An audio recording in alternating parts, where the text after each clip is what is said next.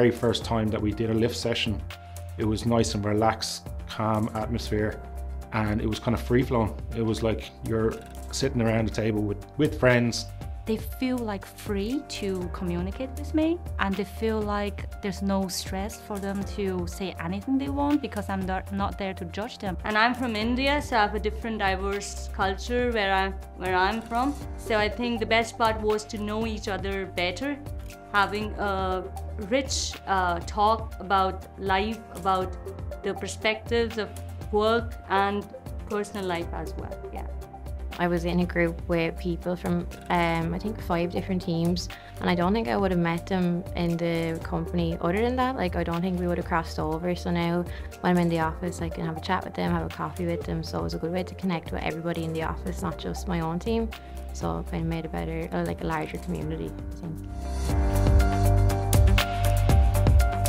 I think that the thing that I liked the most about this was the human side of leadership. And I think that is one of the purpose of running the LIFT. We are there to communicate and to make the people better and to let everyone to showing like what they're good at. I think there was a lift within the company because the leadership within Enterprise Solutions has definitely taken a turn for the better.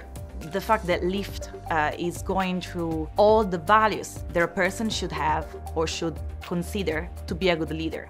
But it's not about experience, it's not about knowledge, it's about who you are. I started from a zero experience to, oh wow, I can be a good leader if I just think a little bit more about what they're saying to me.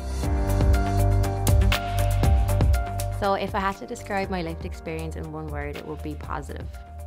Inspiring. I would say to be brave, because when I do this program, I feel that if I'm not brave enough, it's hard for me to share. We need to be brave to kind of like to know each other and to express ourselves. So definitely be brave, and that's the word.